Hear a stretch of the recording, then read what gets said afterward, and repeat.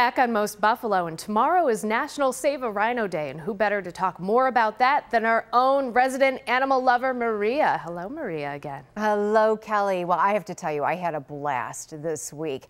Yes, as you said, tomorrow is National Save a Rhino Day, and actually, the month of May focuses on rhino survival. So we took a trip to the zoo where they just made today a very special announcement, and we wanted to take a peek at the rhino situation at the zoo. So here is part one of our three-part series as we go wild at the Buffalo Zoo.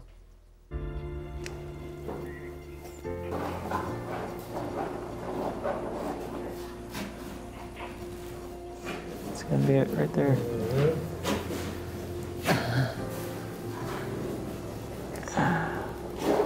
What looks undistinguishable to us is crystal clear to Assistant Curator Joe Hauser and Dr. Voley of the Buffalo Zoo. Tashi, the one-horned Indian rhino, is pregnant. We can determine pregnancy at about day 18 to day 20 to about 100 days. Then we can continue to watch that embryo grow. Tashi is 10 months pregnant and will give birth this fall. It'll be her 5th calf. 2 years ago, she gave birth to Mohan, her first male offspring. So who's the lucky father? Well, meet George, and he is quite a catch. Oh boy. So he came here from the Bronx Zoo, and he's actually the second most genetically valuable male in the North American population, so he's extremely valuable. After a short courtship, it was a match.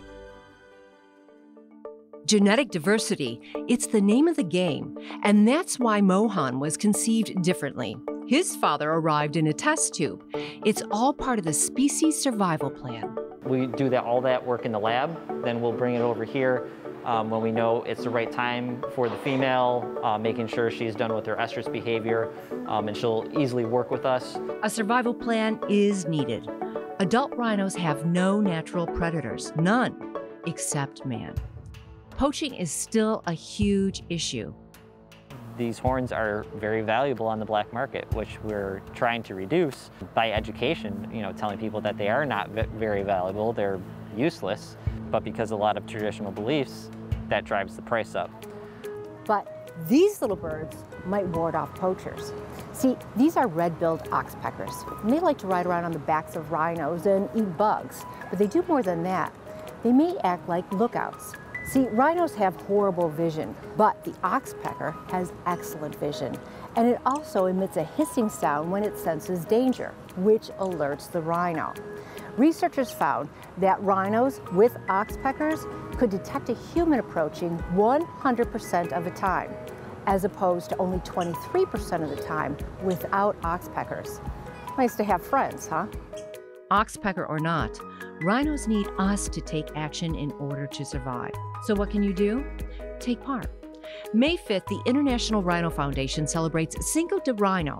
It's an all-day event with a virtual safari, speakers, and suggestions on how you can be part of the solution so that we can celebrate more of this in the wild.